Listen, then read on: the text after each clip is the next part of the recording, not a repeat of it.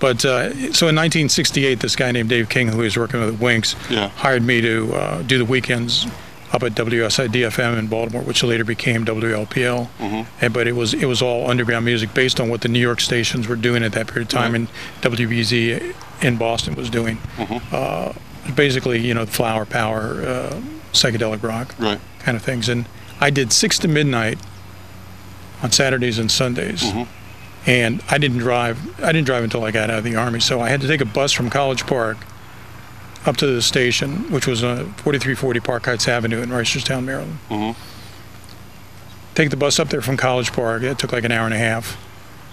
Walk down the street to the station, hang around all afternoon, do my show, stay overnight at the station, stay there all day on Sunday, do my show 6 to midnight on Sunday, then go back down to downtown Baltimore, catch the bus back to College Park, and get in around 5 or 6 in the morning, ostensibly to go to classes, which I didn't bother doing.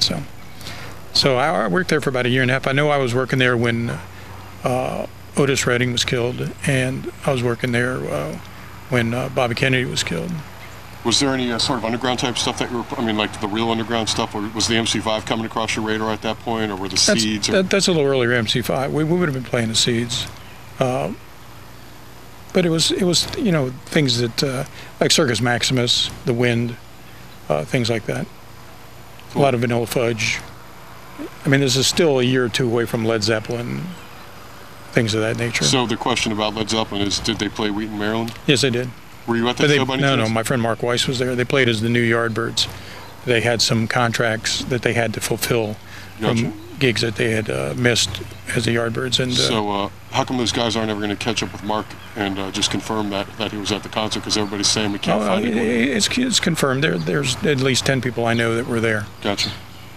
Now, so after Winks, what was the next station that you went on to? Well, no, the one in Baltimore was the first professional station I worked at. Then, because I had done well there, Bob Edson at Winks, who was the program director, he hired me to do weekends there, which I did up until the time I went in the Army. And then when I moved back up to Walter Reed, while I was still in the Army, I went back to doing weekends at Winks. And when I came out, then I became program director and music director and full-time announcer there. And how long was your stay at Winks?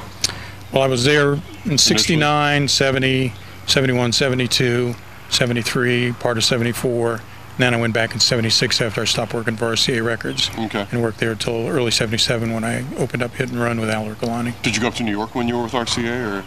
Well, only for conventions and things. That's where they hired people out of. What were you doing specifically? I was a Midwest promotion manager. I covered all of Kansas, just going all over the place. All of Missouri, and half of Illinois. When the artists would come to town, I'd take them around to the radio stations. I see. Who were some of the artists that they had you doing the promo work with? Jefferson Starship, a lot of the country artists. St. Louis which was where I was based out of. Met a lot of the country people. I've got pictures of me and Waylon Jennings. John Denver I met when he was there. Gary Stewart, Johnny Russell, who wrote Act Naturally. They all came through that town while I was there. And then you came back to D.C. and worked at Winks again. Yeah, for a very brief period of time. But that was right at the beginning of the disco period. And current music sucked, which is really the only reason that New Wave was able to gain such a foothold. And it's one of the reasons why I left Hit and Run shortly after Al and I had started it, because we originally intended it to be a collector's shop and deal with people who wanted old Beatles and Rolling Stones, Yardbirds, things of that nature from the 60s with picture sleeves.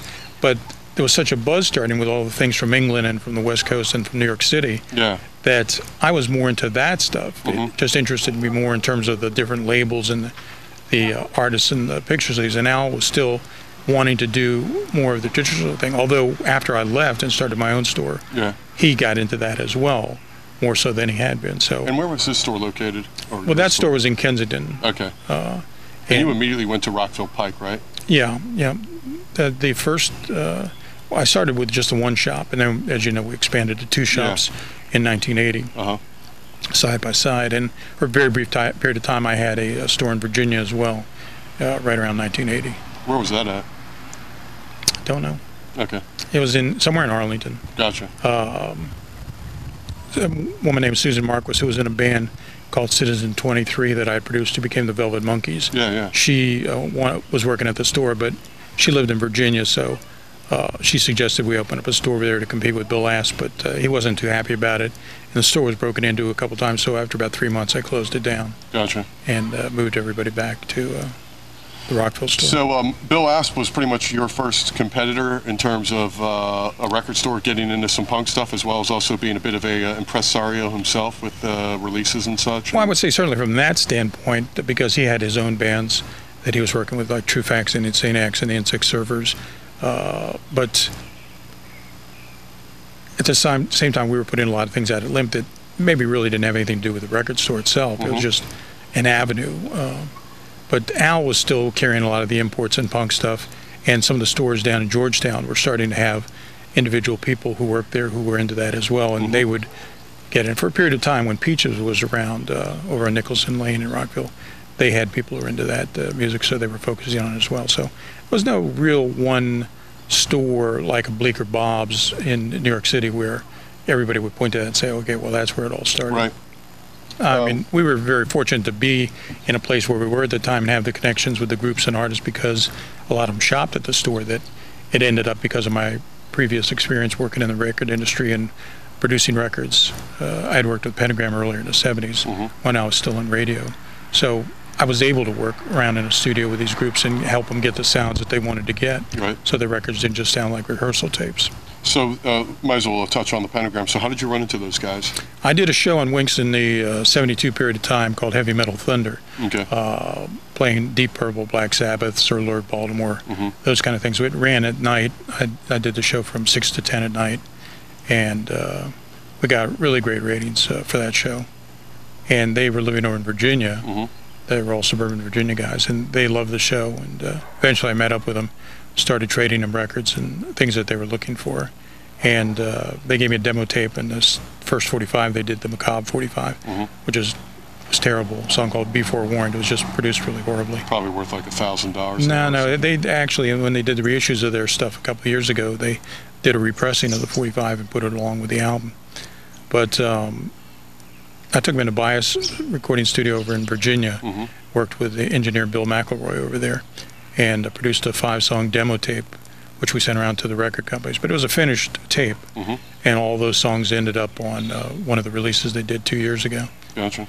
And then later that same year, we went and recorded the 45 on Bafo Sacco, Earth Flight and Hurricane, which I produced as well. And then the following year, when Randy Palmer joined the group as a second guitarist, we went into Track Studios and cut Under My Thumb, because at that point in time, the top 40 stations were playing things like Kissing Time by Kiss and Locomotion by Grand Funk Railroad. They were heavy metal top 40 remakes of songs that were popular. So they wanted to do Under My Thumb and try and get in with that kind of sound, even though it was really not a Pentagram sound. They made it a Pentagram sound with that thing. Did you make any efforts to sort of try to shop those guys around? Because I know they did come across. No, that wasn't my job. I was not involved with them in management at all. Bobby was a pain in the butt to deal with, and I was friends with Jeff, the drummer, but the rest of the guys in the band, Vincent, the guitarist, and Greg Main, the bassist, I was friends with, and Randy, bought records from me as well. He was hanging around with the band before he joined the band. But they had management at that time. Steve Lorber and Gordon Fletcher managed them later on, and I had nothing to do with them other than trying to get them a deal by sending these tapes around. Gotcha. So when did the whole punk rock new wave thing come across your radar? In terms of the music, or in terms of the records? Just the music itself. Like, were you reading about it in the press, or did someone come to you and say, "Hey, man, you got to check out this Ramones record," or "Hey, man, I just got the Sex Pistols record"? How did that? Well, I think that definitely when we were still at Hit and Run when a lot of that stuff, the early Clash stuff, and the first Sex Pistols 45 were coming out of that period of time. I think that we missed the first Sex Pistols 45. I think God Save the Queen and Pretty Vacant were the first ones we carried over there, and by the time I started up Yesterday and Today, Sex Pistols were already pretty much finished with. They were just putting out the material they had done with Great Rock and Roll Swindle after that. But the early New York City things and subsequently the early LA things were things that became very popular. And one thing you have to understand is that at that point in time, there were no young kids that were into punk rock. These were all people who were disenfranchised, middle adults, middle-aged professional people. They went to the clubs, went to the record stores.